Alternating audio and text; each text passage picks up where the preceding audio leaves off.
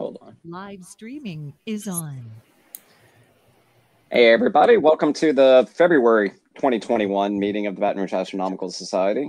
Tonight, we have got an oldie but a goodie in terms of speaking engagements. We've got our good friend Merrill Hess, who's a long-term member. He hasn't been here since the very start, but they haven't kicked him. He's been here just about since the start, and they haven't kicked him out yet, or at least after having kicked him out, they let him back in, even with that incredible beard of his. But he is going to be talking with us about the proper way to clean a mirror for a reflecting type telescope. This is something that everybody has at one time or another wanted to do their scope, even though most of the time it's completely unnecessary, but sometimes it's unavoidable. And if you're going to do it, you're going to want to do it the right way. And well, Merrill's done this enough that he's gotten to be pretty good at it, and he's going to give us a brief overview on the proper techniques on how to do it so that we can save this for posterity for anybody who's looking for the ways to clean a mirror. And we'll probably do a great little cooking show style demo with the overhead cam and the high production values at some point or another. We just couldn't figure out the best way to do it this week. And actually, it's crazy. We had not that long ago, if you go to our Discord or our Reddit site, you can see an actual demonstration that one of our members had cleaned an absolutely trashed mirror that was lost during the flood of 2016, and he was able to rehabilitate it into something which is of just phenomenal quality. But he had some reason he didn't realize that we were looking for a mirror to clean and looking to do this demonstration.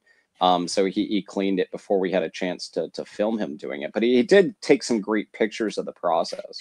And what we're going to be going over tonight is exactly how he did it. And one of the ways that he did it was he let the mirror soak for a week in the tub of water to make sure that all the Brownian motion would wash away the debris as gently as possible.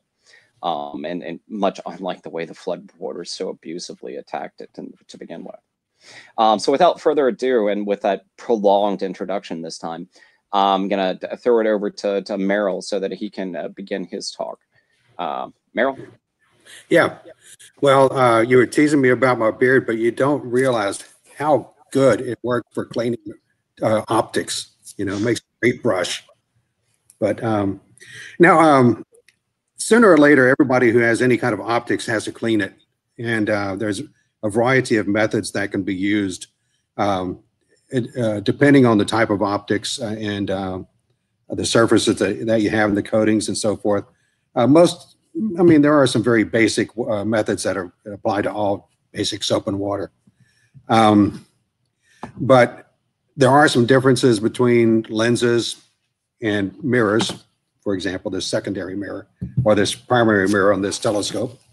And we'll go over some of those.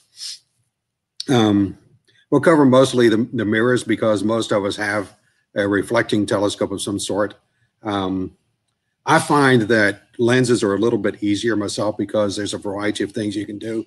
There are plenty of lens cleaning kits for lenses that you can buy for cameras that work just as well on telescopes. So, I don't think we need to spend as much time on that, except to say that no matter what optic you're cleaning, be sure to use some kind of solvents that are very, very gentle and mild, because whether they have coatings on them or not, they're very delicate. And even lenses, the coatings on lenses can be degraded very quickly if you use the wrong type of cleaner on them. And we'll get into that in a little bit. But basically, thank you. Appreciate that. It's going to work much better than this dirty rag that I have. But we'll cover mirrors. The first thing I think people need to think about is when is a good time to clean a mirror? And my answer is when you really notice a difference in the light gathering ability. And you can have a dirty mirror that can cut the light down by 20%, and you may not notice that much of a difference. until after you clean it, and then suddenly, oh, wow, it looks better, you know. But the telescope upstairs in the observatory here is filthy. I don't know if you've noticed it, but I think everybody who's looked down the tube might have seen where years ago Brad Schaefer had a class, and a rainstorm suddenly came up on them, and they scrambled to try to shut the shutter as quickly as possible, but still some water got on the mirror. And afterwards, they looked at the mirror and said, oh my God, look how dirty that thing is, because everywhere the water hit, it cleaned it. And you could see this dark contrast between the dirty parts and the clean parts. And it's remarkable. It's still like that. You can still see it. But, you know, for everyday use, we don't notice that much. I think the critical difference, though, is whenever we get down to the lower magnitudes, you know, 17, 18, and maybe even 19 with the cameras, that you have difficulty picking up those very, very dim objects because of the dirt that's on the mirror. A 10% degradation in the light gathering ability can make a big difference when you're trying to pull in something 17th magnitude, or especially at 19th magnitude. It makes the difference between being able to see it at all or being able to pick it up and get usable data out of it. But anyhow, you can use a mirror for a long time when it's fairly dirty and it won't hurt anything. And I'll give you an extreme example. About 10 years ago, I was at the Deep South Star Party, and this fellow who had just come from a star party out in the Southwest, traveled straight from that star party to Deep South without stopping at his house. So his trailer was still loaded up from that trip from the previous star party. And he had a 20-inch job, and he was putting it all together and said, man, there's something about this mirror. It's dirty or something. I can't figure out what it is. And so a few of us looked down the tube, and oh my God, you could see grass. And what had happened is he had packed the mirror and threw a tarp over it and tied it down without realizing that when the wind was blowing, the tarp was flapping and touched the mirror. And it just beat the coating right off certain sections of it. There were, 2 or 3 inch sections of it with just no coating at all, and other parts that were thin. And he said, oh, God, did I ruin my mirror? Well, you ruined the coatings, that's for sure. Whether he ruined whether he scratched it or ruined the figure, we don't know. He'd have to test it, but it could be recoated. But even with all of that damage, he was able to use it that weekend. He noticed a difference, but it was still usable. But anyhow, let's get on. This is a typical telescope mirror. You can see this is an 8-inch right here. And one of the things you have to be able to do is look at the mirror and see what is dirty on it and what might be degradation of the coatings or scratches. And you can see here, I don't know if you can see it well on this camera, there's a spot right about there and another one right about here. And those are degradations in the coatings. They have kind of a rainbow effect, and there's nothing you can do about that. That's just damage to the coating. But those are small spots. That's nothing. That's going to have almost no effect on your star gathering, your light gathering ability. It's a tiny amount. And yes, I see my writing on the back. This is one that was flooded also, and I cleaned it afterwards. I'll use this as the demonstration to tell how I did it. My favorite method, like Scott has already described, my favorite method is to simply soak it in water. You can soak it in plain water, or you can put a couple drops of very, very mild dishwashing liquid into it and swish it around and let that just saturate into the dirt. Before I go any farther with that, It's basically the same idea as just like regular old Dawn liquid detergent. Yeah. This is the same thing that your grandfather used to do when he didn't want to do the dishes back before we had, automatic dishwashers. Is you just pile all the dishes in the sink, run some water, and let them soak for a while. Yeah. But basically, over time, the actual motion of the molecules in the water will cause the movement back and forth across it, and it will basically scrub it itself in the gentlest way possible. And I think that's the longer you let it sit, the more clean it will get. But eventually, obviously, you get diminishing returns. Yeah, that's correct. Yeah, and before I go too far into that, let me just talk a little bit about water. What water does. Water is actually what cleans it. The soap is not really anything except a catalyst, I guess you could say, or an adherent, a surfactant. A surfactant is basically what soap is. In layman's terms, it makes water wetter. Whatever it touches, it gives the water. It allows the water to soak into it more, or to adhere to it and carry it away. If you know anything about farming, farmers use surfactants to apply fertilizers. A friend of mine was a soybean farmer, and after he got out of that business, he still had about 8 55-gallon drums of surfactant, just plain old soap. And he used it for everything. He gave me several gallons of it to use on for our horses, and just plain soap, no detergents or anything else in it. I mean, no additional cleaners or enhancers in it, just plain soap. And it works great on mirrors. And that's really what you want. You want the simplest surfactant you can possibly get. Avoid any kind of detergents or additional detergents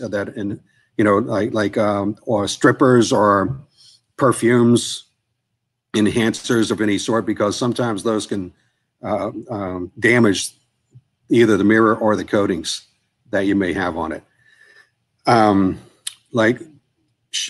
Scott mentioned Dawn dishwashing liquid. For many, many years, Dawn was the best to use because it was the most basic and simplest in the market. Also dirt cheap. And oil spills. People who rescued oil-soaked birds would use Dawn dishwashing liquid to clean the oil off the feathers because it was the most gentle to strip the oil off without stripping the oils out of the feathers themselves. And it still allowed the bird to have healthy feathers afterwards, and it didn't irritate their skin. However, I'm having very great difficulty finding pure Dawn dishwashing liquid in the stores now, because even the most simplest one says ultra, and it's got enhancements in it that are really not what you need for this. I have used it before for telescope mirrors. It's not ideal, but it's the best I've been able to find, unless you can find one that just says soap, surfactant, and that's it, just period. And that would be go with that. That would be even better. No lotions of any sort, because lotions will leave streaks and oil coatings on the lenses and mirrors too. But like Scott said, the longer you let it soak, the more dirt will come up. And there is a point where you get to diminishing returns, where you get to a point where if you let it soak any longer, it has to soak a much, much greater period of time to get a much lesser effect on the cleaning. And what I'd like to do is do multiple baths. I'll do a bath for a day and then pour that off, and then do another bath and then pour that off after a few days. And it depends on how dirty the mirror is. And each time you check the mirror to see how clean it is, you may be able to do it on the first one. That's what Jacob did. He kept switching the water out. Mm-hmm. Yeah, Jacob, you're muted, but you can talk about that anytime you want. Jump in, because Jacob is the person who did the cleaning on that mirror that Scott was describing, and he did a remarkable job. I put a link to the Reddit page in the chat. Oh, it's good. the little talk box in the corner for those who don't use it.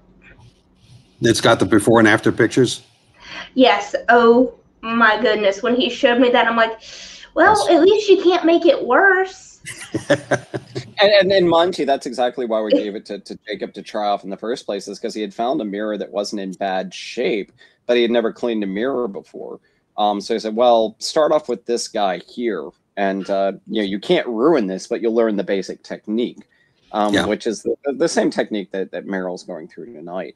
And it turns out, it's remarkably effective in terms of a technique. And this is a mirror that I really did not fear to just grab, because the dirt on top of it was thick enough that it would it covered the mirror like a cloth, basically. So there was no more damage that could be done to the surface unless you just like rub the dirt on there. And this is the main thing that we need to watch when we're cleaning the mirrors is we want to be as gentle as possible so we're not actually rubbing the grime and the little minute particles and dust are very hard, and we don't want to scratch the surface of the mirror. This was particularly important back when mirrors were originally coming out because they weren't coated in the same way they are today. They were just a nice little silver substrate, and the tiniest little scratch could leave nice little marks. And if you've ever seen your great-grandmother's antique mirror, and it's got all these little streaks on it, and yeah, that's the same basic principle. The mirrors today are a lot better. They tend to be covered with a nice little film on top of the silver to keep or coated, so that it's a lot harder to scratch, but it can still be done. So we generally take care with it. The thing to keep in mind, however, is that while the primary mirrors tend to be coated, the secondary mirrors tend not to be because the coating process is actually fairly expensive. And those it's much easier to scratch up. And you can see this one has little scratches in it. I don't know if you can see them well, but yeah, at that angle, you might be able to see a few blemishes. And there is one little spot on the edge that's damaged, little black spot where the coating is at. Yeah, right about there. You can see a little black spot. And yeah, these are front surface mirrors. And looking at it, I can see quite a few scratches myself. And I don't think the camera's going to be sensitive enough to pick that up. But yeah, there you go. Yeah, get a better look at it. But anyhow, yeah, I mean, years ago, people used to talk about getting like the little puffer brushes that you get with camera kits and just kind of go over the mirror and puff it, or, just a little, or, people used to go blow on it. And then we said, don't blow on it because you can accidentally spit on it. And yeah, I've ruined a lot of lenses that way by just like you get on there and it's got a little bit of dust and you're not thinking when you're in the field and you just like blow on it and you spit all over it and suddenly you've ruined the eyepiece for the evening. Same principle with the mirror. Well, that's why hurricane blowers are awesome. What's that? That's what the little bulb things are called. They're called hurricane blowers. That's why those are awesome. And those are great. I've gotten to really enjoy those. The thing to avoid, however, is the canned air, and I'll let Merrill talk about why. Yeah, and even with the little puffer blowers, hurricane, you call them? They're called hurricane blowers. Okay, I've never heard that term. That's what it said on my item list for my photography class. It said you have to get this, this, and this, and I'm like, what's a hurricane blower? They're like, and she's like, is what my teacher did. Okay. Well, yeah, I mean, they work fine for lenses, but for front surface mirrors, I'm wary about them because anytime you have any kind of motion that moves dirt across the surface, it has a tendency to put micro scratches on it. Even though you may not see it, if you have enough of them, it can degrade the surface. And that's I try to avoid things like that. And that's why I try to do the soak first, because the like Scott said, just the Brownian motion will lift the dirt off the mirror, and then you can move it off, pour the water off slowly so that it's not raking quickly across the surface of the mirror. It just rolls off very slowly, and then it'll carry the dirt away. The water will carry the dirt away rather than raking it across the surface. And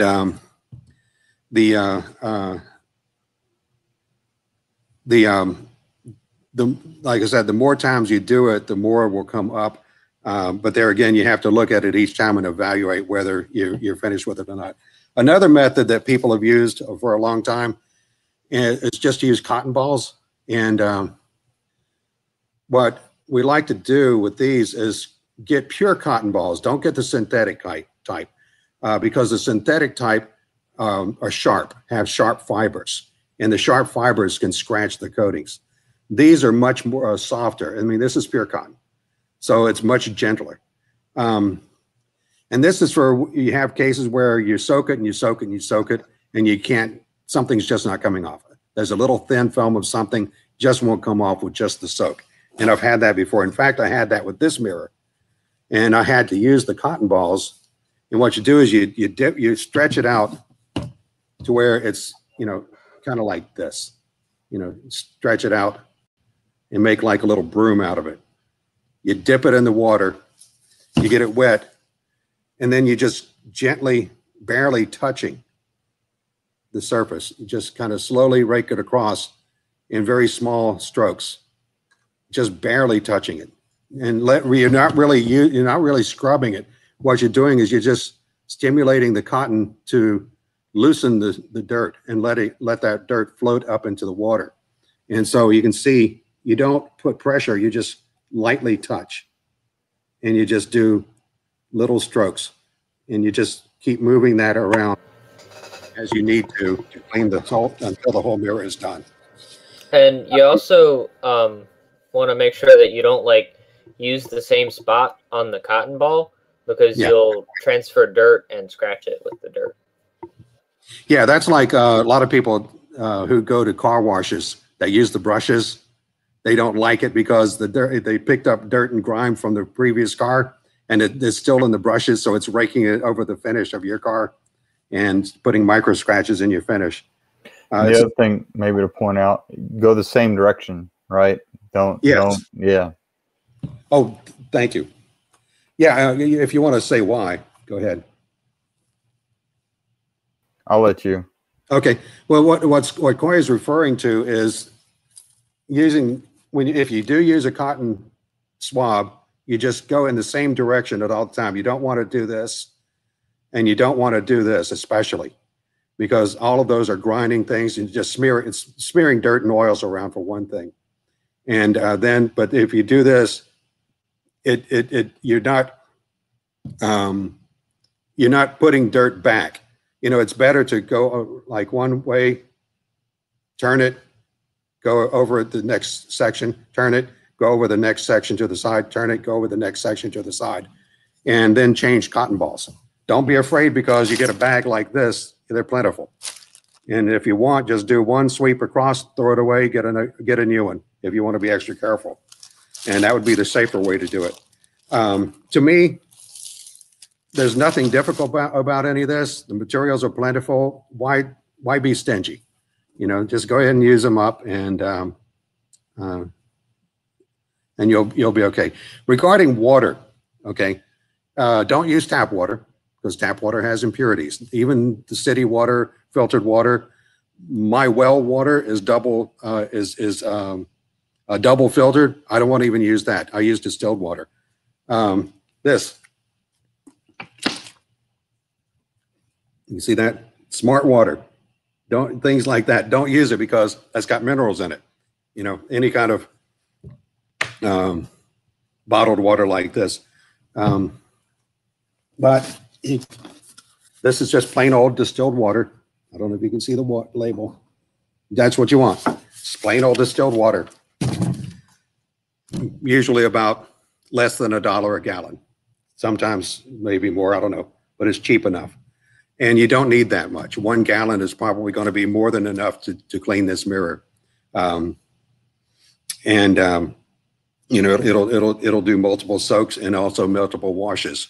One thing that I don't know, I'm going to ask your opinions on this because I've done this before and I've found it has results, and other times other people have different opinions. They take a tub like this, arc this down to where you can see it, and then put some water in it, put the mirror in. This is, you take it out of the cell, the holder. In other words, I'm not taking this mirror out because we got it mounted the way it wants to go. But you soak it in water like this. Now, then you take it out and you rinse it when you're done, rinse it off. Some people will put water in and then kind of swirl it slowly and very gently. You don't want to get a fast currents going in there, but just gently swirl it a little bit. And I've heard mixed opinions about that. I don't really see where it makes that much difference as long as you're being gentle about it. Because it moves the water around and it picks up dirt and moves it off. If it deposits it back on, you can easily remove it before you take it out because you're going to rinse it anyway. I think whether it makes some people even pick up the whole thing and swirl it around like this with the water swirling over the mirror, which I think might be a little bit harsh, but you know, it shouldn't hurt it either. It should be fine. I think that whether or not you actually, I like to just like walk by every once in a while, and mind you, I'll let it soak for a week or so. So I walk by every once in a while and I just sort of move the water once, or just like get a gentle swish going. And whether it helps or not, at the very least, my anxiety-riddled brain that can't stand to let a thing sit for a while without doing anything. I had a friend of mine that used to take the long way places, just because he could always keep the car moving, and his thought was, if the car is moving, you're getting there faster. So whether or not it's actually the fastest route or not, and I think the same thing is true here. It helps you let it sit in the tub if you feel like it's doing something in particular, rather than just like sitting there watching it the entire time, and it's just like a bump on a log. You're less anxious to go and grab it and start cleaning it again. So in that sense, I think I like the little pick it up and swish, or I leave it in a nice place on the floor so it can be out of the way. I'll just walk by and I'll just sort of gently kick it every once in a while and let it just sort of bounce back and forth. It might not be the best, but yeah, it's the same thing as hitting the side of the TV to make the reception come in. It won't really help, but it makes you feel better. And just to go back to one of the things you were talking about earlier, for the initial rinse, I've not really heard that distilled water was necessary for the soak. You could actually use tap water for that, and that it was only the final rinse that needed the distilled water, because they won't leave any residue when it cleans it off. Yeah, I guess it depends on the quality of your water too. Well, you have to be careful if you're using like tap water as your soaking agent. Whenever you take it out, you have to make sure that you can't let it dry, because if it dries, you'll get water spots and they'll be hard to get off. Yeah, and then I think that's if you're not made of tap or made of distilled water, and mind you, there are plenty of great tutorials on how to boil your tap water into distilled water. It's just like I'm lazy. It's just cheaper to buy it. Yeah. Corner grocery store. Or gas station. There's actually, I've always thought it was really funny. Auto parts stores, hardware stores, truck stops. Yeah, I always thought it was just fantastic. There's a place to stop and get sandwiches right next to our dark sky site that you walk in, and they sell distilled water there. So yeah, there's an all-in-one shop on the way to the dark sky site that has just what you need. Yeah, regarding water though, like in my house, I have the double filtered water. One is I would live in the country, so I have a well. I have to filter my water because it's got a fair amount of iron and manganese in it. So I have to get that out first. But then I filter it again for the drinking water, and that gets down to about 1,000th of a micron, some ridiculous amount. It gets bacteria out of the water even. So that's good for cleaning, like you said, but for rinsing, the distilled water is really where you need to go. And you can just, gently pour it over in a very slight trickle. What I prefer to do is to either use a measuring cup, or, once you empty this bottle, clean it out and put the distilled water in this, and you've got a very gentle stream that you can control. And you just want to gently pour the water over the mirror at an angle like this, so it slides off very gently but evenly. And you keep doing this, and what's going to happen is you're going to see the entire mirror coated in a layer of water. And that means that it still has some oils and residues on it. You have to keep pouring it off until that nice even coated sheen of water disappears from the mirror, and it turns into nice little rivulets and beads and slides off. Then at that point, you've got all of the dirt and detergents and oils off the mirror, and it's completely clean. And it doesn't take that long to do it. And so it's very easy to do. And that's where distilled water comes in. So is so critical, using something very pure. Some people use alcohol like isopropyl alcohol. Something that evaporates very quickly. Yeah. Yes, and for that matter, vodka. I mean, because it's ethyl alcohol. Well, I'm not gonna drink it after it's been on a mirror, Merrill. It's an enhancer. You just on the stirring thing, the like weak clean, Jacob and I, like anytime we were walking by, we'd grab a popsicle stick and just agitate the water a little bit, drop it, and go back around. Just anytime we were walking by. And we used a popsicle stick so that we weren't getting oil from our hands. Yeah, that's probably a much better way of doing it. Normally, the oils or the soap will actually encapsulate the oils in it, and then it'll sort of case it. So it shouldn't matter that much. But yeah, the safer way is to stir it up with a non-reactive stick like that. Yeah, and we were talking to Chris earlier, and he recommended using gloves. You go to your favorite Chinese rubber stamp buffet, and they've got the boxes of those little thin plastic gloves, and those would be perfect because they're a dime for a whole box full of them, and you whatever, I don't know what they are, but you're still nimble. You still have the use of all of your fingers. And you keep the oil. You keeps the oils from your hands from getting into the water and settling on the mirrors or the lenses, whatever you're cleaning. And then possibly equally as important, it helps keep your fingerprints from getting on the mirror itself. In case you're incautious, the main thing to do when handling the mirrors is always handle it by the edges and not the surface. Anyway. Yeah, like this, not like that. Yeah, like how Merrill's thumb is leaning over the top there. Yeah, you don't want to do that. Yeah. Yeah, but he's right, because even if you're touching the edges, some of that oils that are on your fingers, especially if you just finish eating something oily, can migrate from the edge onto the surface.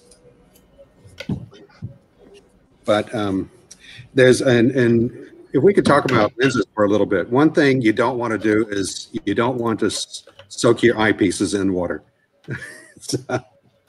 Because, it's obvious, you get water inside it and you've got a real problem getting the water out. And most of the time you don't need to take your lenses apart to clean the interior parts. There have been some extreme cases where I've had to do that. I had to do that after the flood because one box of my eyepieces went underwater. And I had to take some of the lenses apart and clean the interior parts and dry them out and put them back together and save them.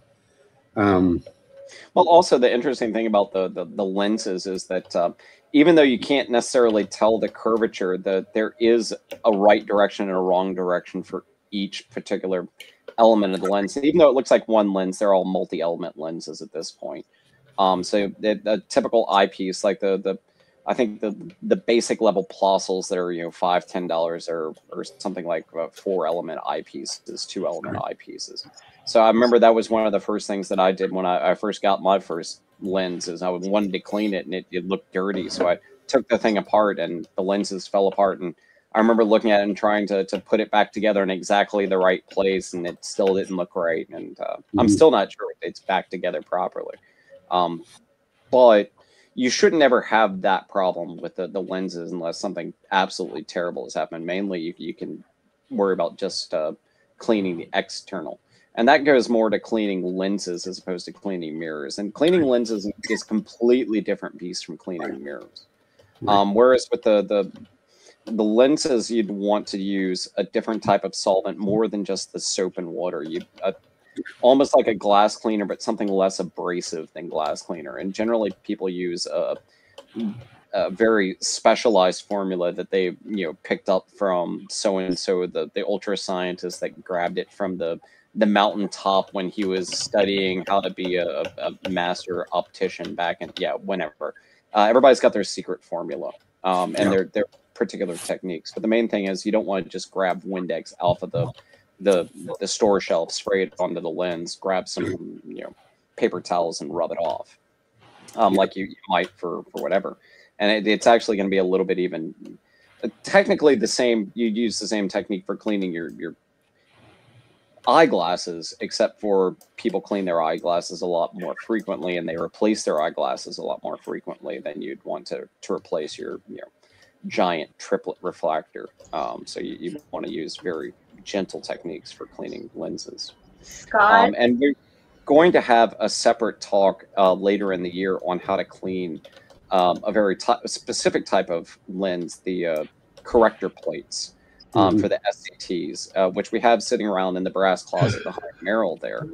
And we've got one that came into us. It was donated to the club, and it was in very poor shape from where the spiders had attacked it. And I'm generally not afraid of spiders, but I'm afraid of what spiders will do to lenses over time, especially when they've been sealed up and left in a tube or in a closet for some amount of time, or in a garage. They can do some really bad things, attics in particular. But we're going to have a separate talk on work on that. Just a note on lenses in general, whether it's for a camera or a telescope, you never want to use paper towels, ever. When you said that, Scott, I literally cringed. Well, yeah, I remember my brother has eyeglasses, and I mean, it has from a young age. And I remember he got the eyeglass cleaning kits, and it was always a special, secret tissue that was just the gentlest thing. That it's not even Kleenex, and you don't even want to use regular. You have to use just the purest Kleenex, same as you use pure soap, because any dyes and soaps on there that have become popular because if you wiping your nose all the time, it gets raw, and they add lotions to it, and yeah, that'll get on the glass. But oddly enough, the paper towels do become useful when cleaning mirrors. In particular, the last phase, when you're rinsing off the soap and water with the distilled water, you pour it off, and the idea is that the thing will just run off completely. But occasionally some little bits of water will get stuck on the mirror itself that just won't run off. If you take a little bit of a paper towel or a lint-free cloth and you just touch it to the mirror, not rub, just touch it to it, it'll absorb the water and help you pull that last rivulet off of the mirror itself. Yeah. So it's just touching the top useless. itself would be enough. Yeah. So you're not rubbing it; you're just letting it soak up. Merrill, it'd be the same thing as just like planning. One thing you don't want to use is a blow dryer. Do not use a blow dryer. Oh God, but I don't know about that. The blow dryers are well, not to get the water off, but yeah, I've used them before and to heat the mirror up to get the dew off. That's a very, very popular method of doing that for eyepieces and lenses. But you're not doing it directly on it.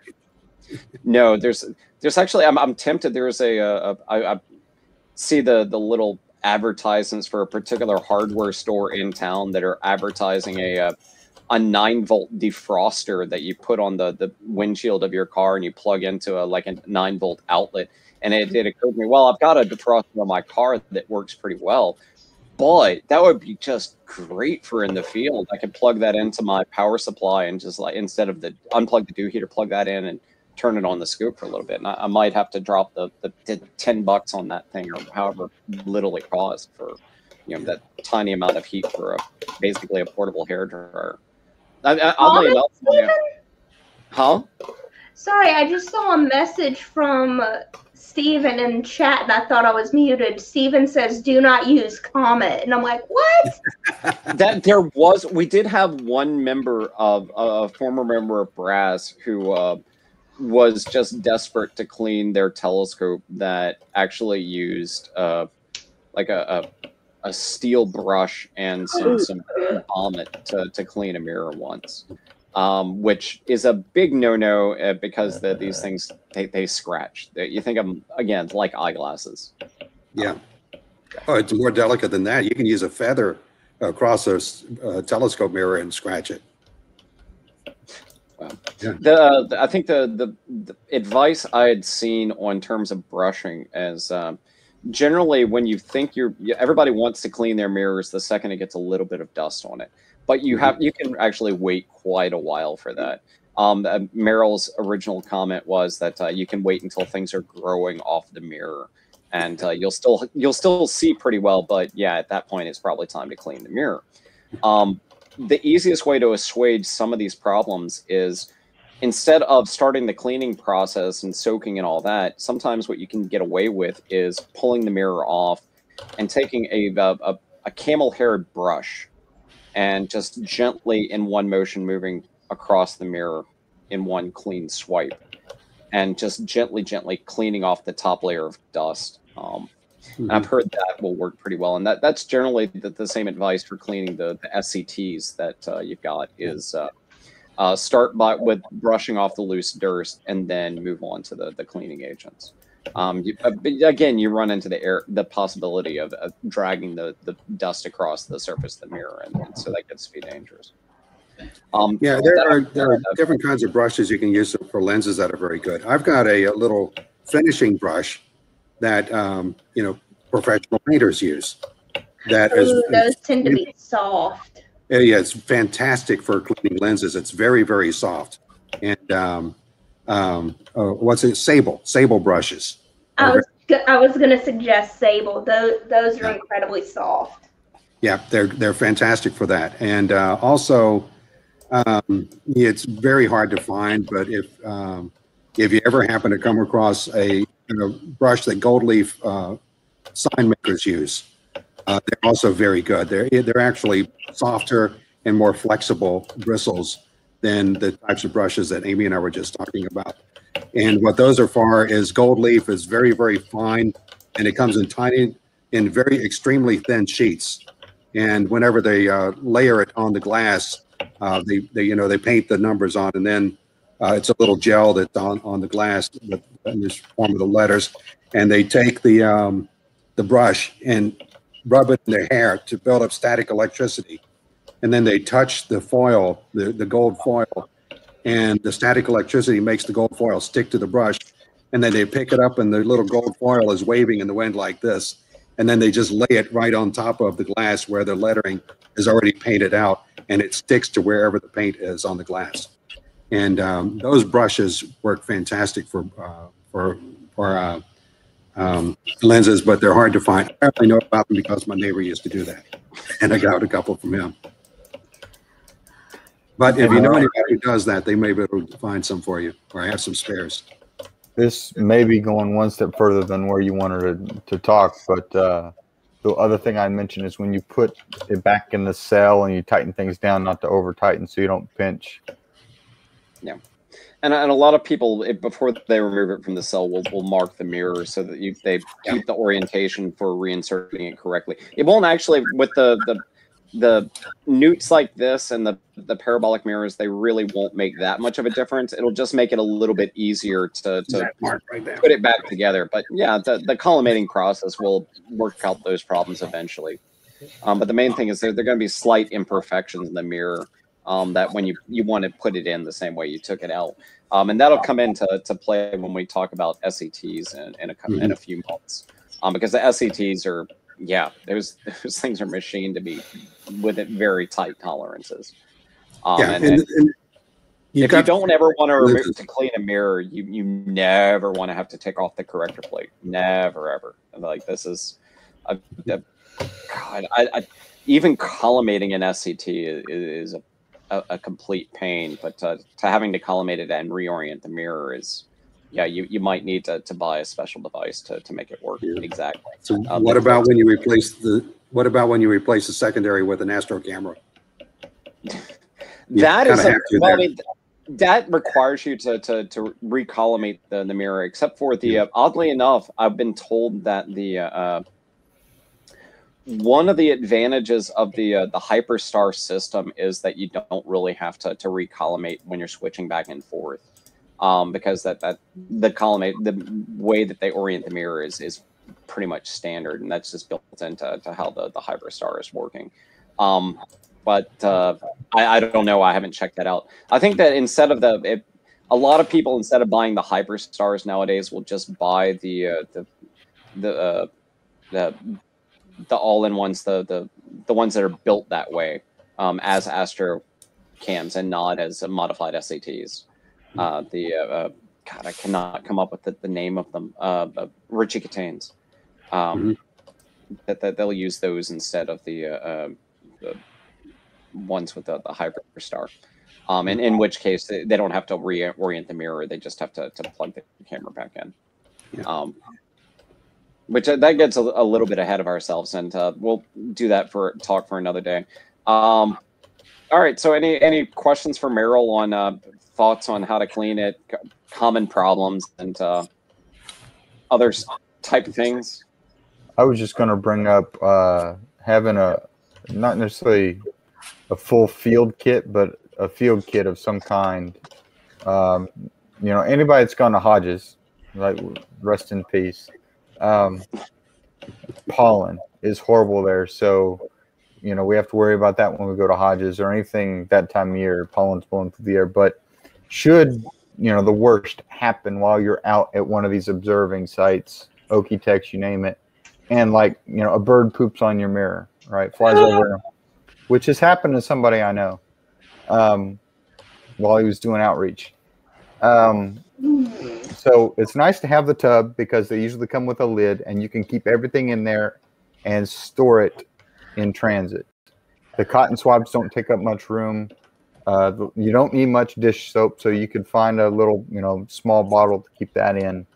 But having a field kit for when you're going out to those kinds of things is a good idea.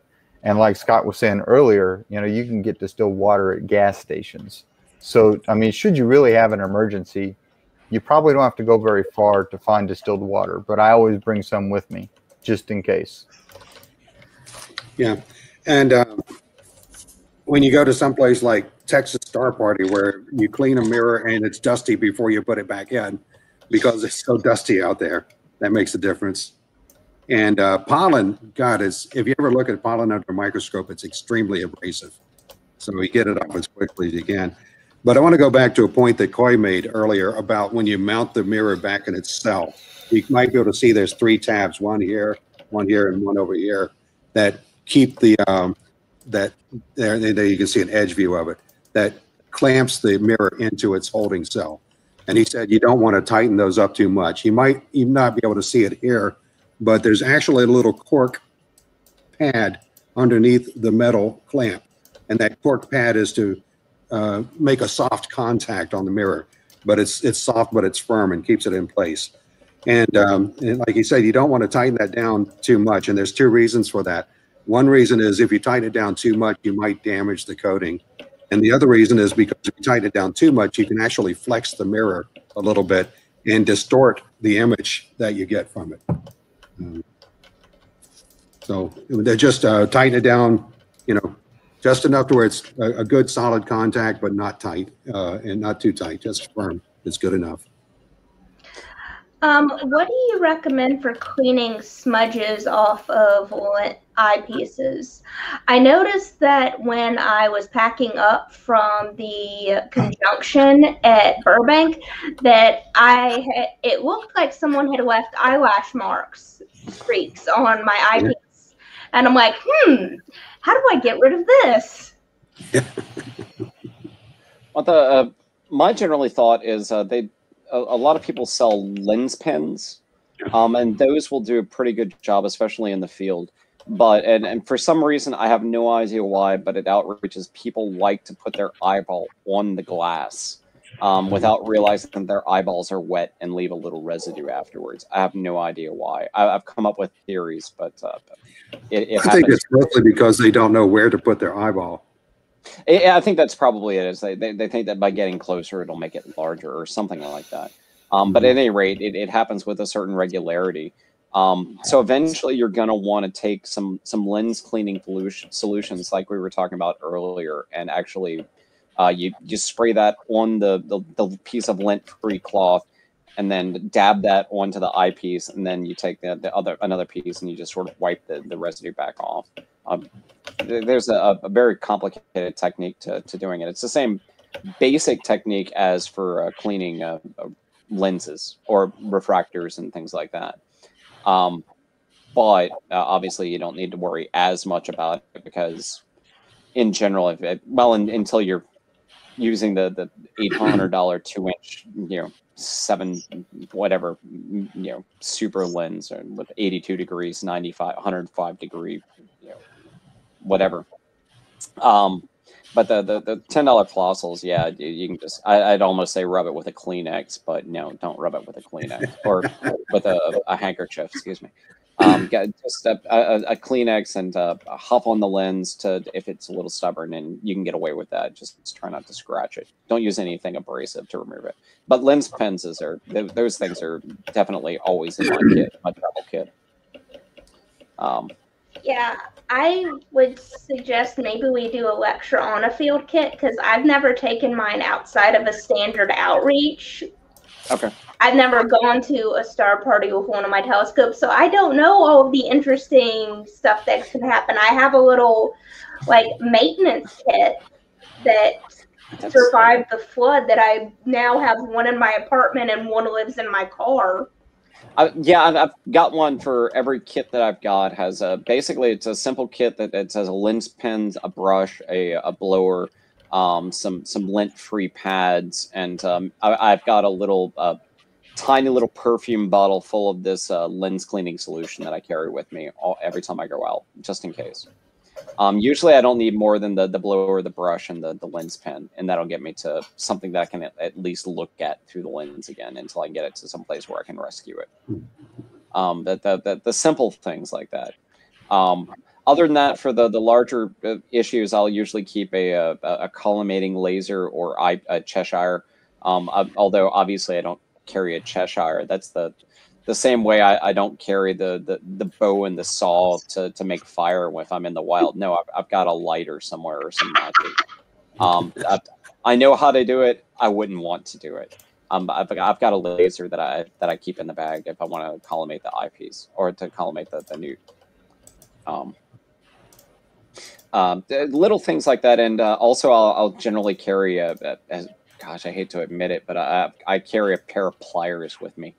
Because the pliers and a screwdriver, because these things are always, the pliers are very, very useful in lots of situations, and the screwdriver, well, for some reason, the one that they ships with the telescopes usually are, gosh, they're super useful on all the telescopes. Like, you really don't need another screwdriver, which is why I've got 3 of them. Probably more. When I said maintenance kit, I'm meaning half of the stuff that came with the telescope. Because I gave one of them because Haley.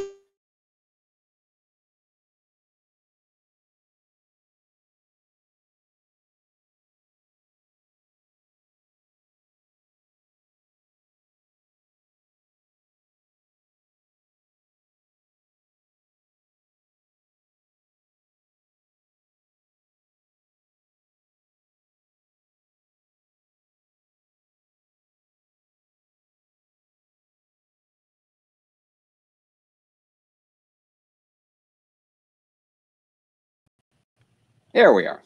Yeah. Yeah, I lost my connection there for a minute.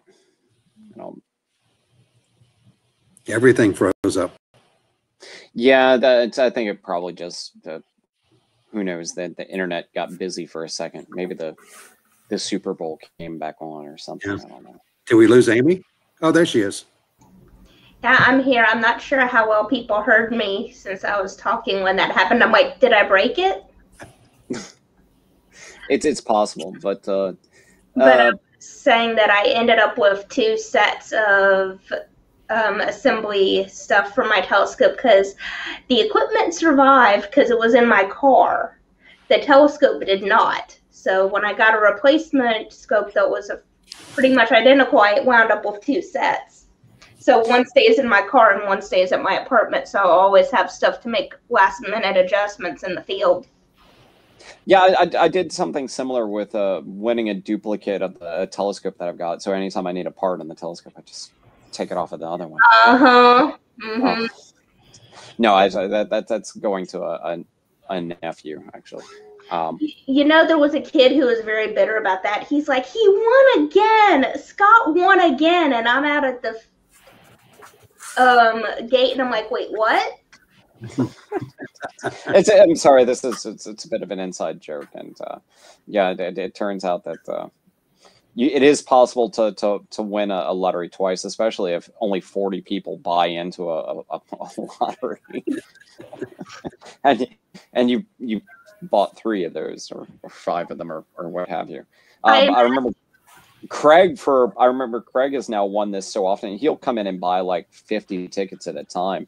I remember being there at the observatory when Craig won a pair of binoculars a few years back, and somebody went to go tell him, hey, Craig, these are yours. And he's like, what's this? It's like, well, you won the binoculars. Like, oh, again? Okay. I'll find something to do with them. Like, just nonchalantly let it go off. I'm sure he's got a nice stack of telescopes somewhere too. He's got his own observatory set up on his house, so yeah, I should imagine he has a few.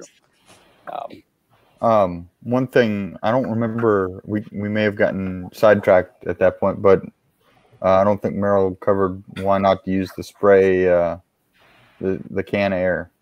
Oh no, it didn't. Oh, yeah. You want to tell, Coy? Since you started, okay. You've got the floor. I think the obvious, yeah. But I guess you all know what Coy's talking about. The cans of air spray. Right. That you use to clean your computer keyboard and in the inside of your computer or whatever else. And there's a couple of reasons you don't want to use that. It's because it's like a hurricane. If you think over your mirror is going to scratch it, raking the dust across. Just imagine that cold, hard blast of air coming out like a jet from that can. How much that's going to blow the dust across the surface of your mirror. And also, the air is very cold when it comes out, so you can induce some thermal shock into the glass and into the coatings. So if you have a too strong a temperature difference, you can put microfractures into your glass coatings. Also, one thing that I've done this before myself, just because I was over anxious, and I believe that I could somehow know better than all the sagely wisdom of the ages, is that the air coming out of the can is actually nitrogen chilled or something like that. So it in actually expanding through in releasing it expands and all that. So sometimes if it's going out too fast or you're too close to the mirror and at the wrong angle, you will actually spit out some liquid through the thing onto the mirror, and you'll end up leaving a nice little spot of this frozen activant or whatever it is that it's using to spit out on the gas, and that will actually leave a stain on the mirror. And that's the main reason not to use the canned air. Is it's basically the exact same thing as why you don't blow onto the mirror, is you'll spit onto it. I think this should be Chris telling me that he needs to leave. Oh, nope, this is the audio is out for a lot of people, I'm told. He follows that up by saying that he may have to leave out. I think he's I can see these little red marks on the top left-hand corner of a lot of people is showing that the connection is getting pretty spotty.